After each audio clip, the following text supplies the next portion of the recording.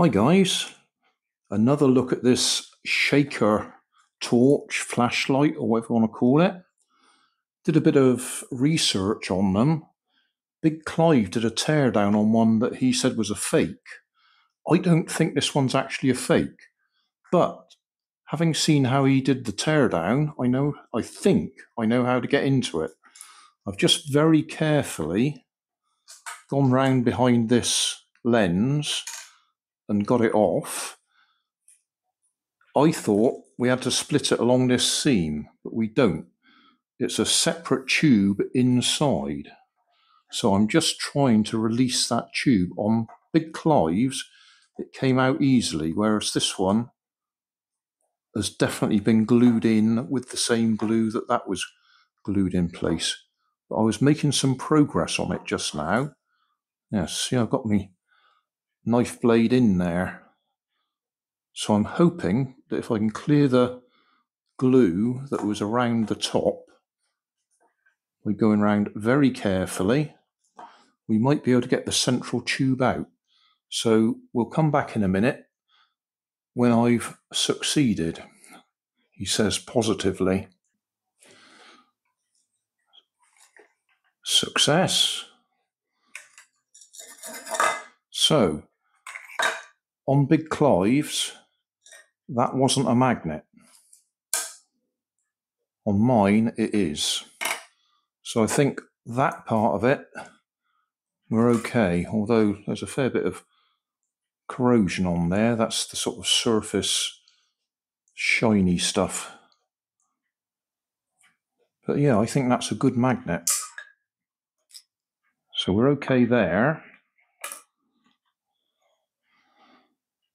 We don't want to break the wires there. What we want to do is undo the circuit board and see if we can replace those batteries.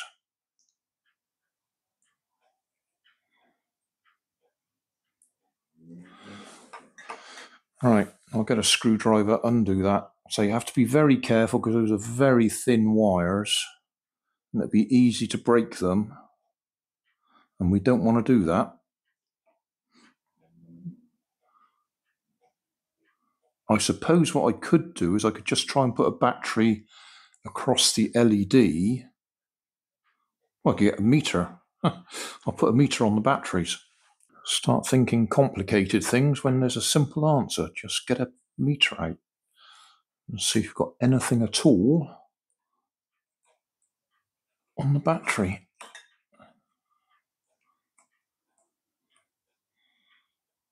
No is the answer.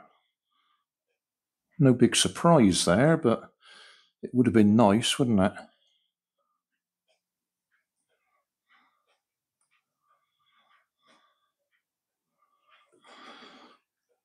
The other thing we could try and do is see if we can actually charge the battery. Now I'm looking at this, I thought there might have been a black blob circuit chip in there, but I don't think there is. I think the copper plating has corroded. See where it's black in there? It could be that the battery's leaked and eaten the circuit, the track.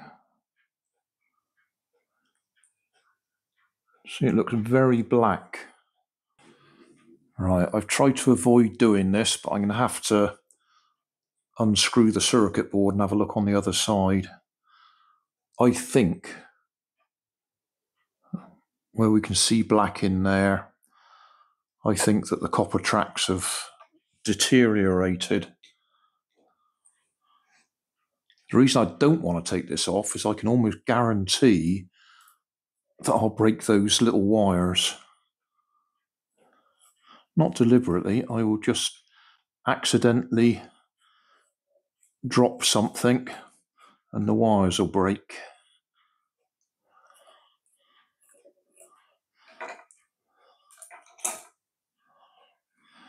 Let's just zoom in. These are the wires we're talking about. They're very thin.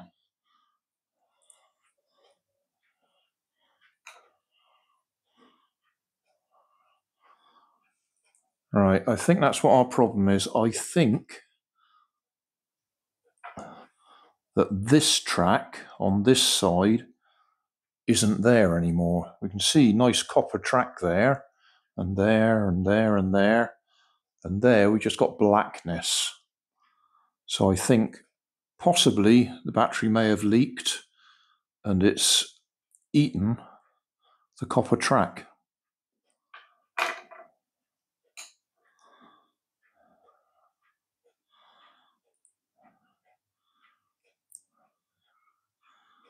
So what can we do about that? We could put little wire bridges over it to get round it. If I just put this down carefully, can we actually read what's said on that battery? Nickel metal hydride, 3.6 volts, 440 milliamp hour. I should think it's just 3 stuck together, 1.2 volts each. And I could put a bit of wire from, that's the back of the diodes there, I could put a bit of wire from there directly to the battery terminal. And also, I don't know if it does come straight down here. I'll have to study that a bit.